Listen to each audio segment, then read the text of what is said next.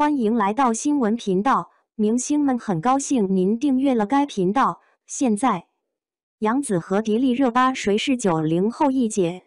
从数据来看，杨紫更胜一筹。杨紫和迪丽热巴作为中国娱乐圈90后当红女演员，一直备受关注。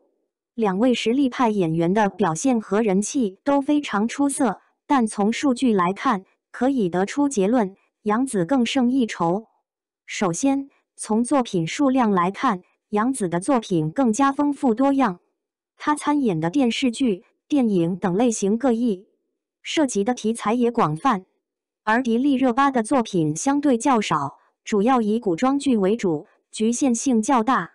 杨紫凭借出色的演技和不同类型角色的成功塑造，获得了观众和业内人士的一致认可。其次，从商业价值来看，杨紫也更胜一筹。根据相关数据显示，杨紫的微博粉丝超过了1亿，迪丽热巴则略低于此数字。杨紫的社交媒体影响力更大，她拥有广告代言人和综艺节目嘉宾等身份，商业价值较高。同时，在杨紫主演的电视剧中，广告植入和合作也更多，可见她在商业方面的受欢迎程度。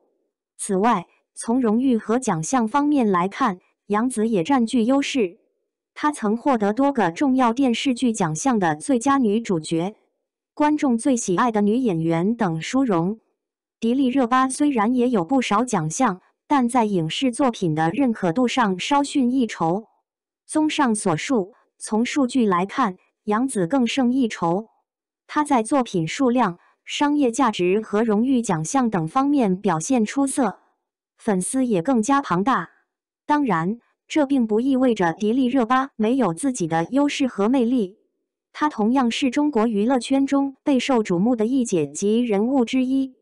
无论如何，杨紫和迪丽热巴都是90后女演员中的佼佼者，为中国电视剧和电影的发展做出了重要贡献。